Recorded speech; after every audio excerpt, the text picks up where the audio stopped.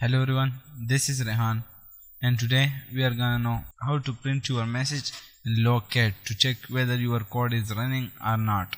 So let's don't waste our time and take a start. So first of all, you should create an instance. For that, write here like log.d if you want to print in debug mode. Here are some types. One is verbose, one is debug, one is information, one is warning, one is error. So everyone is known by their first character. Verbose is known by V, and debug is known by D, and information is known by I, warning is known by W, and error is known by E. And this is the method, the syntax how to print your message. Like if I write here log.d and I would do here bracket, it has not important the class. I will click Alt Enter.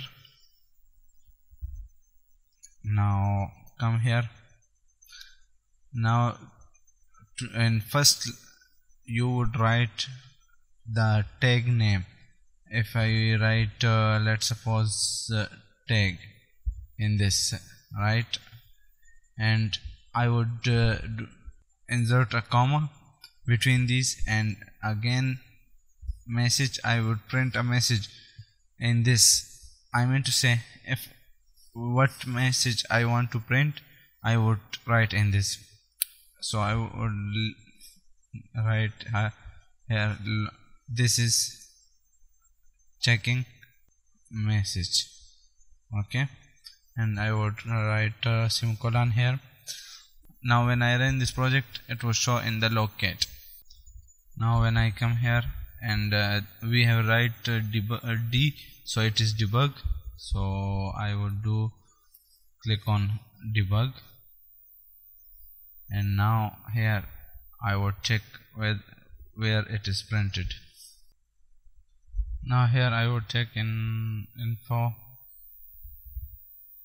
I would remove this tag and look here my activity. Look at here this. And first I have given a tag, and then second I have printed a message which wanna print.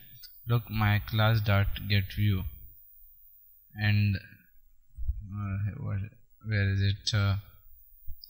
My class dot get view, where I have indicated the name here. Look, tag dot main activity,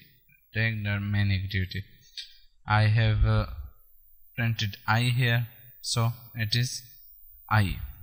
Look, in this one I have printed by tag message, tag name, and this message. So here in debug mode it is tag, and this is checking message. Look, so from both we can do by giving a string tag first in this string, giving a string and calling it here, and we can also directly give it here. Thank you so much. Please like and subscribe to this video. Thank you so much.